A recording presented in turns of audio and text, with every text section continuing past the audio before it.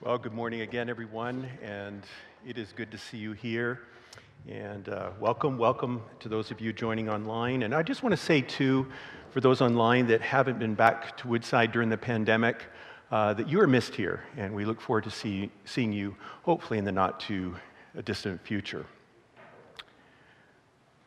Well, the pandemic has been very tough. These past 2 years have been very difficult. Many of us have stories or know someone with stories about the loss of a loved one, or someone lost their job, or someone's job has changed and they don't like it so much anymore. And then there's the stories about children missing school and missing participating in events. It's been a very difficult year. Some people have said, do you remember this? 2020 was the worst year ever. And then 2020 was the worst year ever. And here we are in 2022, and studies show that when it comes to grief, fear, anxiety, anger, and the sense of isolation, that they're at all-time highs. There's a sense in many homes, in many individuals, just a sense of heaviness and hopelessness. I want to ask you today, do you have that sense of hopelessness?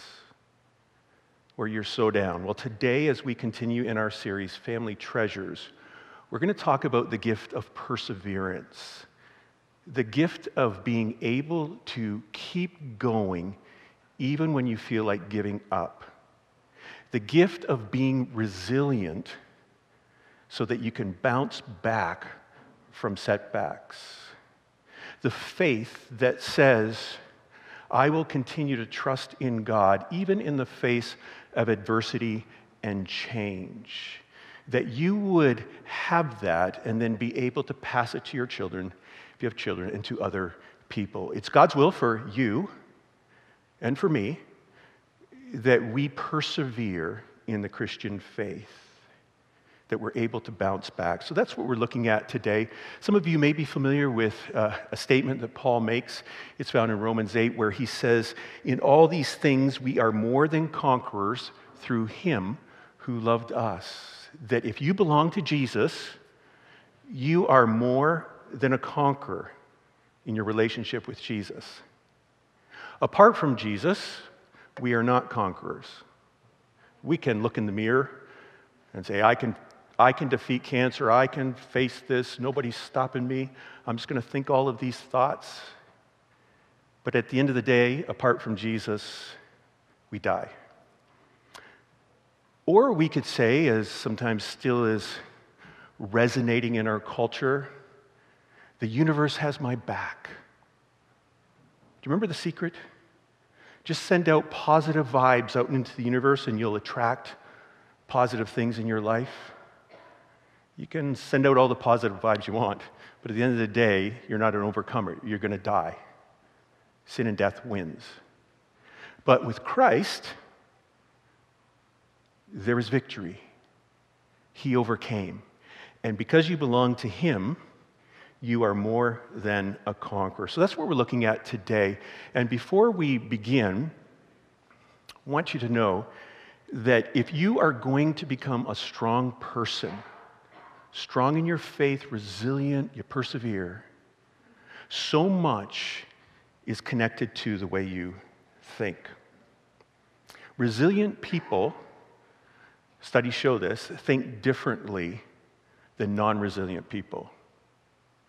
The way they think enables them to manage stress, enables them to get back up and keep going. So in other words, your mind matters, okay?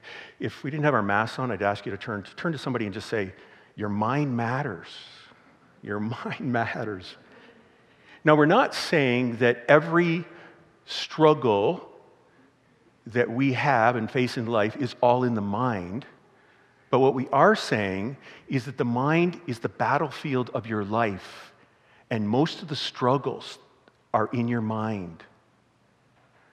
What happens in your mind, what thoughts you think they're very important. So before I begin I want to make us aware of this, that sometimes we get so stuck in our thoughts and these thought processes, and it takes, we've been in them for years, and we try to get out of this thinking, and our feelings are so tangled up with our thinking. Sometimes we're so stuck that we can't get out by ourselves, and sometimes there is a place for medication to stabilize us to start to think constructively. And sometimes we need help. We need to go to a counselor, a Christian counselor, and get help so that they can help us to get out of those thought processes. So I want to encourage you, if you are stuck, to reach out and get the help you need. Don't be embarrassed about it. Don't be ashamed about it, because God's called you to be more than a conqueror, so you want to be able to move with different thought patterns. So we're looking at 3 things that you need to be thinking about as you journey through life that will help you to be an overcomer. So that's what we're going to do today. We're going to look at Romans 8, this glorious passage. If you have a Bible, I invite you to turn there. And then we're going to look at some hopeful ideas for imperfect families and parents. I want to say that your children are assaulted every single day with many lies in our culture. And if your child is going to be resilient and an overcomer, it's going to take work. It's a battle. It's a spiritual battle.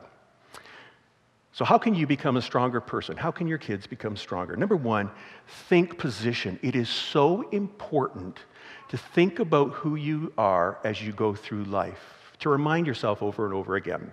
Paul in Romans 8 says this, those who are in Christ Jesus. He's talking to Christians, those that are in Christ Jesus. When you read your Bible, Paul again and again talks about us being in Christ, our union with Christ.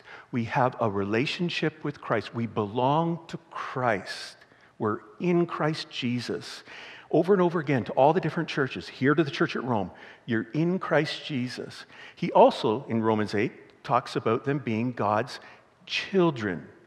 In Christ, you're part of a family, and you're God's children. And in this chapter, he talks about brothers and sisters. He talks about calling God Abba Father, a term of intimacy and connection.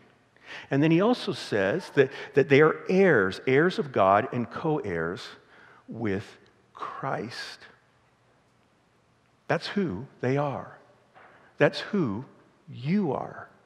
As you journey through life, you're not journeying through life thinking the thought process is, I'm all alone, me against the world, me against the universe, but rather, I've got Jesus. I belong to Jesus. I'm in Jesus. As you journey through life, you have an adversary who wants you to live in defeat. He wants to rob you of joy and peace and hope. And where does he most often attack? In the mind. He often starts in the mind because he knows if he can win the battle in your mind, he can defeat you. He wants to get your mind off of the fact that you belong to God and that Jesus is real, and he wants to get your mind onto your circumstances and what that person did to you and how hurt you feel and what you did and how you failed. So you've got to choose to think that I belong to Jesus. I have to think and remind myself of my position. Did you know that you can't always control every thought that shows up in your mind, but you can control which thoughts you're going to entertain? So choose these thoughts about God. Paul goes on in Romans 8 and verses 5 and 6 and says this, those who live according to the flesh have their minds set on what the flesh desires, but those who live in accordance with the Spirit have their minds set on what the Spirit desires. The mind governed by the flesh is death, but the mind governed by the Spirit is life and peace. You have a choice of what you're going to set your mind on. You can set it on the flesh, and when you read Scripture, the flesh sometimes refers to your physical body, but sometimes it refers to your spiritual nature. Here, it's your spiritual nature. He's talking about the sinful nature, the fallen nature. You can set your mind on the sinful nature and the desires of the sinful nature, or you can set your mind on the Spirit, on God, on the things of God. If you set your mind on your fallen nature, the result is death. It's ruin. If you set your mind on the things of the Spirit, things of God, it will lead to life and peace. So we all choose what we're going to entertain, what we're going to bring up in our minds again and again. So again, I wanted to say, your mind matters. It is critical what you're thinking about. And research shows that many of the problems that we have are related to wrong thought processes. A lot of interpersonal conflict, relational conflict, wrong thought processes. We have something in our brain that happens. We call them neural pathways, that when you think a thought, that thought creates a pathway or a pattern.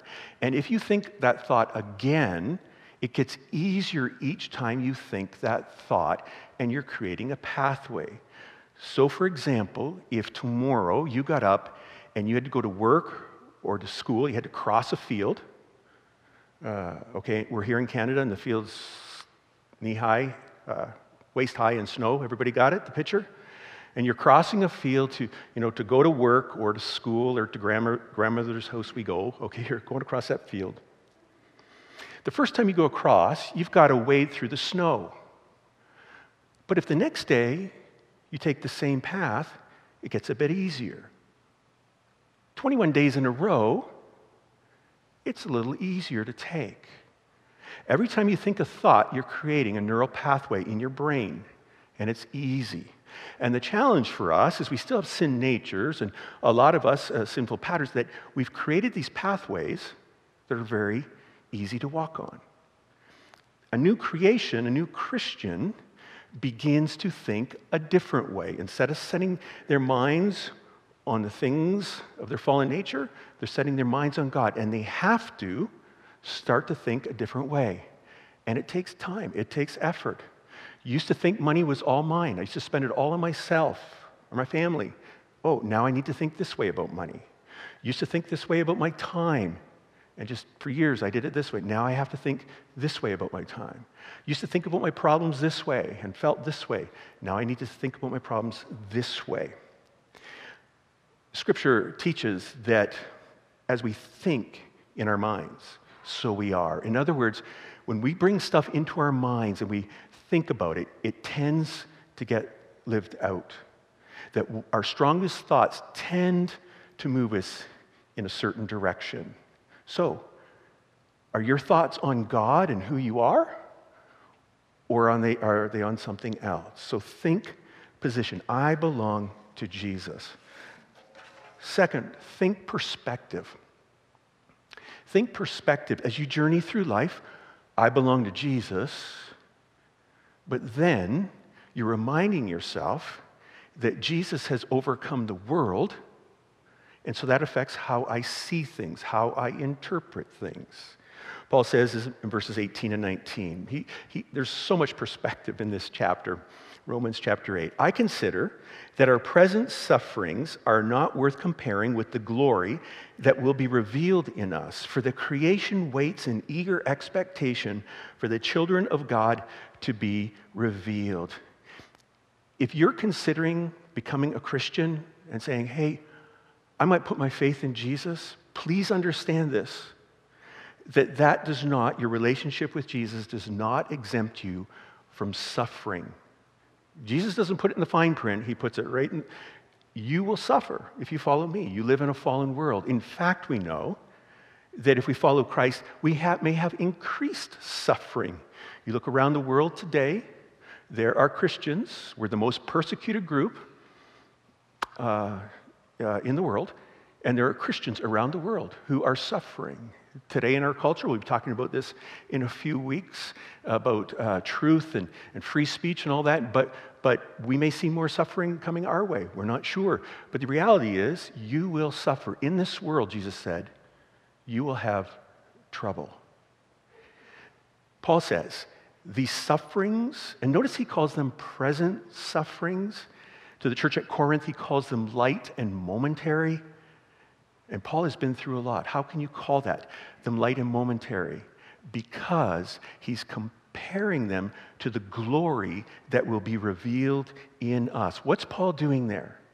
He's taking everything he's going through, a traffic accident, trauma, a health diagnosis. He's taking everything that's happening and he's putting it into a context, into an eternal context. These sufferings, present sufferings, it's not always going to be this way. Think with an eternal view. There's coming a day of glory. What you're going through is temporary. Jesus said, in this world you have trouble, but take heart, be strong, persevere, get back up. Why?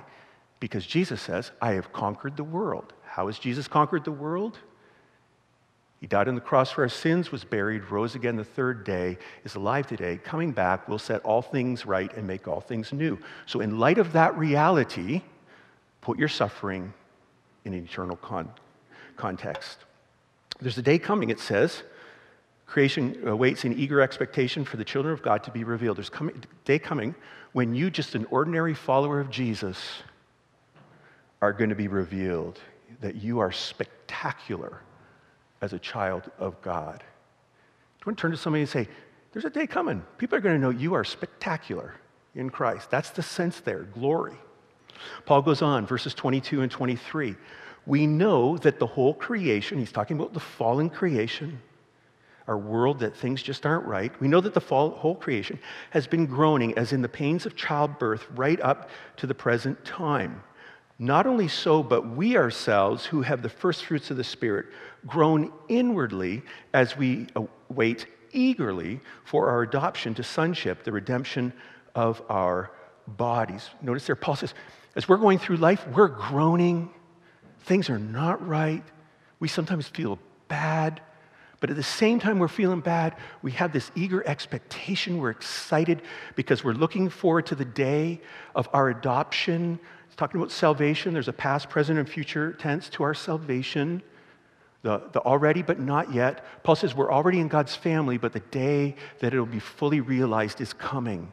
We're looking forward to that day when we're his children. It will be revealed. We're looking forward to that day when we will have new glorified bodies, bodies that have been redeemed. So Paul says we've got this pain and sorrow, but we also have this joy and expectation. And I just want to talk for a moment just about feelings in the Christian life. If you're a new Christian, maybe you've seen this diagram. It's the diagram of fact, faith, and feelings, the train analogy. That as a new Christian, or as a Christian, that facts are to be driving your life. The Christian faith is all about critical thinking. What's true, what's not true, what's facts? Physical laws, spiritual laws, we're about facts. We're about truth. All truth is God's truth. So truth or facts are to be driving my life, not my feelings. Notice the feelings, that's the caboose. However, we don't disregard our feelings because our feelings are always telling us something. So as I set my mind on the truth and I reframe things, it doesn't mean that I brush aside my feelings. Feelings matter. Now again, going through life, there's times when we can feel conflicted.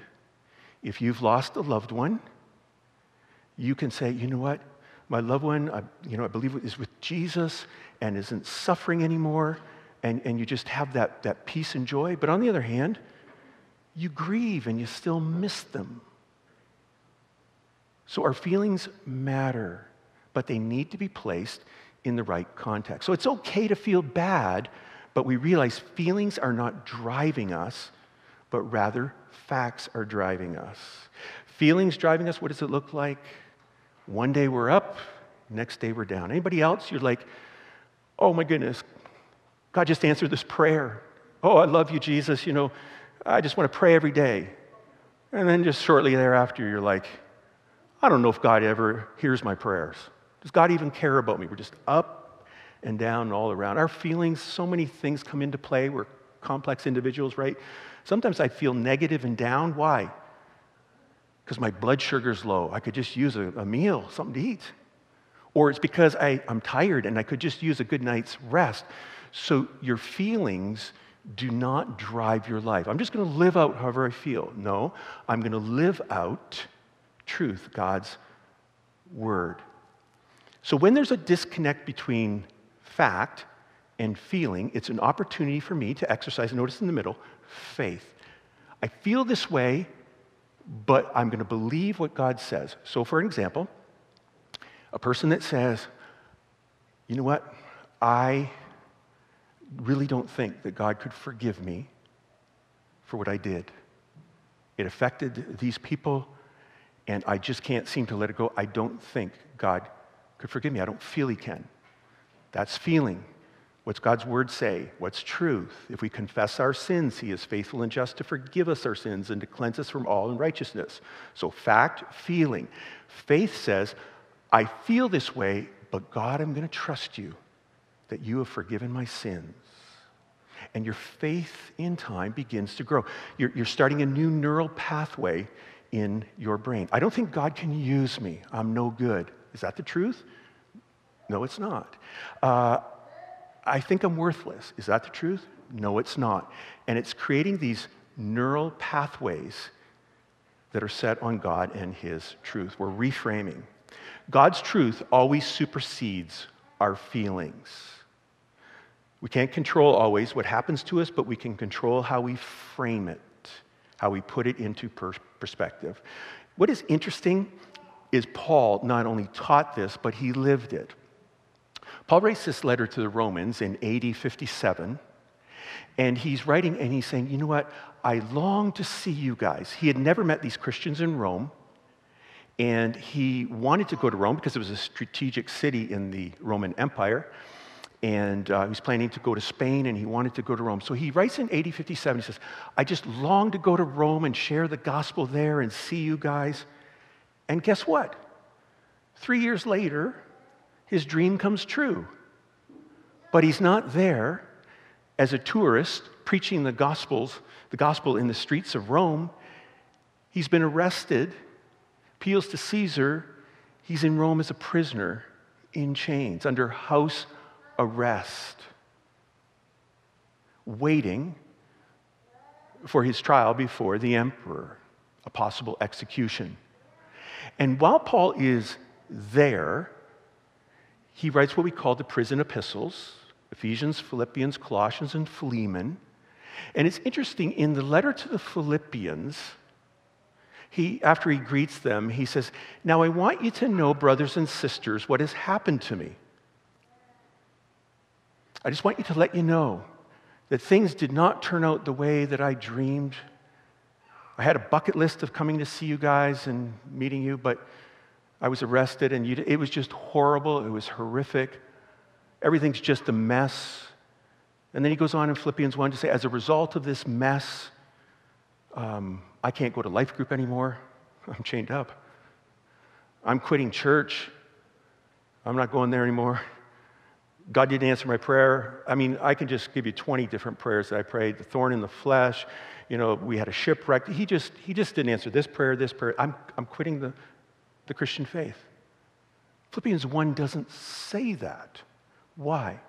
Because Paul took his arrest and everything he went through, and he reframed it and put it in the perspective of eternity, that he was connected to Jesus, he belonged to Jesus, and Jesus had conquered sin and death. Jesus was in control, so even in the midst of this tragedy or this very difficult situation, his thoughts were on Jesus. And he shares with the Philippians, what I want you to know, brothers and sisters, is that even all this has happened, the gospel, the good news about Jesus, it's still advancing. I got a guard. Every 8 hours they shift another one. I get to preach to him for 8 hours. It's great. And then he'll share it. And as a result of that, the other Christians in Rome, they're more bold in their faith. It's called reframing. And Paul does it again and again. Even in Romans 8, you see him reframing. And he says to these Christians in Rome, hey, you're going to face opposition, but God is for you. When someone doesn't like you, or someone in your family thinks you're crazy because you're a Christian, or your job is your boss is at on you because you're a Christian, listen, reframe it. Look what he says in verse 31. What then shall we say in response to these things? If God is for us, Who can be against us? If the God of the universe, you're in his family, you belong to him, who are you going to fear? Yeah, you're going to be a little nervous, maybe with a boss, or a little nervous, hey, if you're going for an interview for a job, but you got to put that in the right context. Okay, I'm nervous, but I'm not going to be intimidated. I'm not going to panic because I'm reframing, God is with me. Again, the more and more you can do that through life, the easier you can get to that place. Paul says in verse 32, he who did not spare his own son, but gave him up for us all, how will he not also, along with him, graciously give us all things? Paul, again, God's for you. Put it in that context. He not only protects you, he provides for you. You might think you're missing out on the Christian life, but God is a giver. He's gracious. You will get your gifts. Put it in the right context. And then verse 33, who will bring any charge against those whom God has chosen? It is God who justifies. When you fail, the fact is God has declared you righteous, and you or the accuser or someone might say, no, God can't forgive you that sin. Put it in the right context. God justifies. If you and your children are going to become stronger, your ongoing practice needs to be reframing. I know in our house, we do that all the time. Something happens at school, kind of bring God into the equation again and again, getting perspective. So think position, think perspective. Lastly, think promises. And this is imperative for us all, but especially if you're an overthinker and you want to become an overcomer, you really need to grasp and hold on to the promises of God. If you constantly kind of look back and you're always if only, and you catastrophize, or you constantly look forward and you're what if, and you catastrophize, if you're going to get from those neural pathways to another one, you've got to again and again bring to mind the promises of God. In Romans 8, there's a number of promises, but there's 3 big ones. Right at the beginning, there's a promise of no condemnation for us. At the end, there's a promise of no separation of God's love for us. And then in the middle, there's one that has helped Christians down through the ages. So let's begin with the first promise. Paul writes, therefore there is now no condemnation for those who are in Christ Jesus. As you go through life, do you remind yourself of that? There's no condemnation. Condemnation is the flip side of justification. Justification is, I'm declared right because of what Jesus did for me on the cross. Condemnation is, I'll never pay or be judged for the sins I've done. And this is so important, especially if you're a new Christian. This is so important to grasp. As God's child, his beloved son or daughter, God never punishes you when you do wrong. Why? Because God took all of your sins, Colossians 2, took all of your sins and placed them on Jesus, and Jesus experienced the punishment for your sins. God, your Father, disciplines you, but doesn't punish you. Punishment has to do with a penalty for something in the past. Discipline has to do about correction for the future. God wants you to grow, so he's going to correct you, he's going to discipline you, but he doesn't punish you. He doesn't, I'm going to get you back. That's not your Father.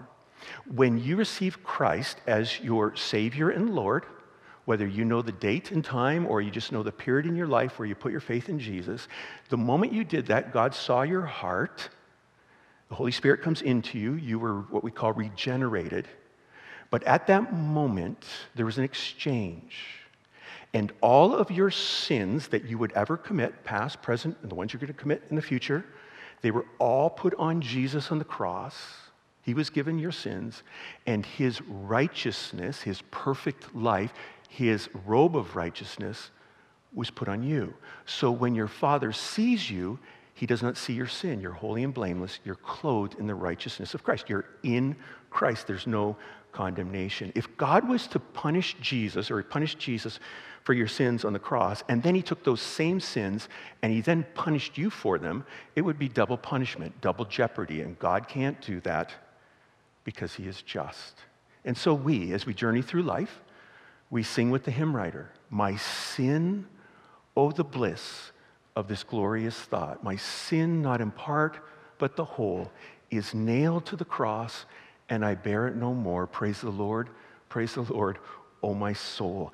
God is a God who is holy, and he has to judge sin. What's happening in Afghanistan today with men and women and girls because of particular leadership? What's happening around our world? There is so much evil. God is holy. He can't turn the other cheek and say, hey, well, tough luck, wrong place, wrong time. He judges every single sin, big or small, yours included, but all of yours were nailed to the cross. When you begin to get that, you go through life with a hope and a future. There's ongoing confession. I'm sorry, Lord, for doing that. In your relationship, you want to stay close. But you're not fearing judgment because Jesus did it all for you. And you'll find your affection for him growing. So the first promise, Paul says, there's no condemnation. And then at the end, he says, there's no separation. Verse 35, who shall separate us from the love of Christ? If you gave your life to Jesus, you are in Christ. He loves you with a perfect love and eternal love. Who shall separate us from the love of Christ? Shall trouble or hardship or persecution or famine or nakedness or danger or sword? You ever felt that way going through persecution or hardship? Oh, do you love me anymore, Lord? As it is written, for your sake we face death all day long. We are considered as sheep to be slaughtered. No, in all these things we are more than conquerors through him who loved us. For I am convinced, and I hope you are convinced, I hope your family's convinced. Paul says, for I am convinced that neither death nor life, neither angels nor demons, neither the present nor the future, nor any powers, neither height nor depth, nor anything else in all creation will be able to separate us from the love of God that is in Christ Jesus our Lord. That as we journey through life, we know no matter what happens to us, we're still loved. Even the times we think and we don't feel God loves us, we put it in perspective. I am loved for all eternity. And then there's a third promise in the middle of this book, and we find it in Romans 8:28. And maybe you've said it a few times, a few hundred times. But Paul says this, and we know, we bring this to mind again and again, we know it's a fact, and we know that in all things God works, not in some things, not just in the good things, but in the bad things too, that we know in all things God works for the good of those who love him, who have been called according to his purpose. That the sovereign God who is controlling all things and working out his eternal plan is also involved in your life, and you know that he is working for your good. His sovereignty is connected to his goodness. There's coming a day, you know in part now, you'll know fully then, and there's coming a day, and he will explain, you see this, why this happened, you see this here, and you will say, God, you are good. And so we go through life in that confidence that even in the midst of trauma and tragedy, God still is at work. And so I begin to think that way, as opposed to thinking, this is the end of the world, God doesn't love me, I'm quitting church. We think it matters. So if you and your children are going to become stronger in the faith and face adversity and change and keep going, because there's been many Christians in the face of adversity who have continued on, you need to bring to mind again who you are. I belong to Jesus. You need to put things in perspective. Jesus has conquered everything, and I'm connected to him. I'm more than a conqueror. I know the end of the story. It's good and not bad. And then I need to think promises. Oh God, I believe in you here. I'm believing you with this, rather than simply acting according to how I feel. So here's some hopeful ideas for imperfect families. Number one, become more aware of your thoughts. How many of you don't even think about what you're thinking about? Anybody? Okay, right? What are you thinking about? Okay, what's your son or daughter, your little child thinking about? And you say, well, how do I know? Out of the overflow of the heart, the mouth speaks. So a lot of times, what we're thinking about tends to get said, tends to get lived out. So can I encourage you this week that you begin that discipline of being aware of your thoughts, connected to your thoughts, your emotions. What are my emotions? identifying your emotions, and then questioning your emotions, questioning your thinking. That's step 2. Identify and challenge unbiblical thoughts. Again, if you've had a pathway for years where you thought, I can't, I'll never, I'm just worthless, you have that way of thinking, you need to challenge it. And sometimes you need a counselor or someone that will help you to begin to challenge those toxic lies. Can you think of any lies in your home right now that are being thought? Number 3, be intentional about making all your thoughts biblical. So here's what we're thinking. Hey, this is not true. We may feel this way, but it's not true. What's the truth? And this is where it's imperative to fill your mind with truth. The reality is, Scripture says we're in a spiritual battle. And Scripture doesn't, Scripture normalizes it. It's just, if you want to follow the Lord, you're going to have to fight for your mind, fight for your heart. It's a battle. It is so easy. Listen, you and your kids, we're assaulted every day. It is so easy just to follow the thinking of the world. The prince of the air of this world, our adversary. Just follow that thinking. Here's the truth about you. Here's the truth about God. Here's the truth. The world just says, think this way. It leads to death, to ruin. You have to fight, which means how in your family are you getting in God's word? And maybe it's just a verse at supper time. You read it quickly. The kids are climbing the walls, but you read it and you pray. Maybe it's an app where once a day you've got a verse or a passage and you just every day take a few minutes, you say it, you read it, and you just, Lord, I'm bringing this to mind. You're in a life group over and over again, just little by little, you're getting truth into your mind. And it doesn't happen overnight that we're all set free from the lies that rob us, but in time, we can build that neural pathway. Fill our minds with truth. And that's what we want to do together as a church family. Number 4, surround yourself with others who have biblical thoughts. Oh, you believe that about Jesus? You believe that there really was someone in human history that rose again? Oh, you really believe all of the prophecies connected to him? Oh, you really see how this all makes sense? You need to be around other people like that. That's why it's imperative your kids are in church or in Sunday school, you're in church, that you're maybe in a life group or you have a prayer partner. We don't want to be in a bubble. We want to reach out to people who are believing anything and everything. We don't want to be a bubble, but we need people in our life that say, hey, I know you feel this way, but here's the truth. God still loves you. Let's keep going. Will you battle for your mind? Will you battle for your children's mind? We can be overcomers through Christ who loved us. Let's pray. Heavenly Father, I pray for all the families represented here. Lord, that by the power of your living word, you would renew their minds. Lord, that you would set them free from lies that rob them of joy and peace and love and hope. And Lord, I pray for us together as a church family that we would become stronger, that we would continue to be faithful to you until that day when we see you, the day when there will be no more sin and pain and death. So Lord, work, I pray, in your name. Amen.